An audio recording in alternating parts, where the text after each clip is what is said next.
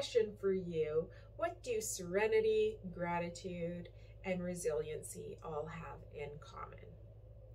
Well, this is kind of a curious question because these three pieces actually have many good things in common, but I want to drive one in particular thing home. So resiliency, serenity, gratitude, states of mind, states of being, these have been real essential strategies, very vital tools in our toolbox over this past term, very difficult space of the global crisis. And so hopefully many of us have been challenged or found ways to harness these three amazing tools. The practice of gratitude and hardship, that we can find space to be grateful and to find some sort of good, what I am receiving and what I am able to give, this gratitude space, even in times of difficulty. Resiliency is the ability to rise up, to overcome, like a phoenix from ashes, right?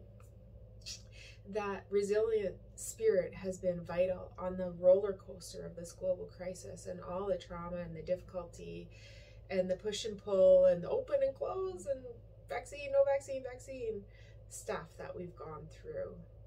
And then, of course, serenity. And serenity is just a beautiful space of accepting the things we cannot change, courage to change the things we can.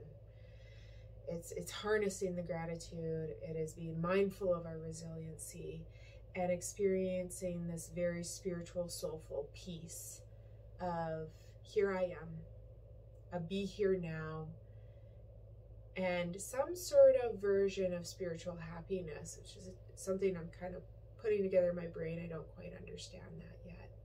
So what do these things have in common? These states of mind, these ways of being?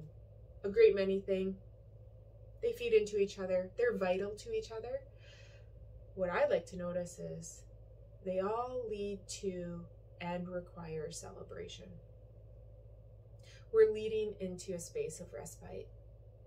And I'm hoping that it's a long respite from what has been awful. The global trauma has been awful. It's been a hardship. And as we lead into this space of, hey, something good is here, some relief, let's also make some space to celebrate. Leaning into our gratitude, our serenity, and our resiliency to have vision, to celebrate in a way that supports us, supports our people, and ripples into those around us. Okay? So vision, this is it. I want you guys to celebrate. Homework, celebrate. Homework is to celebrate. Paint a picture,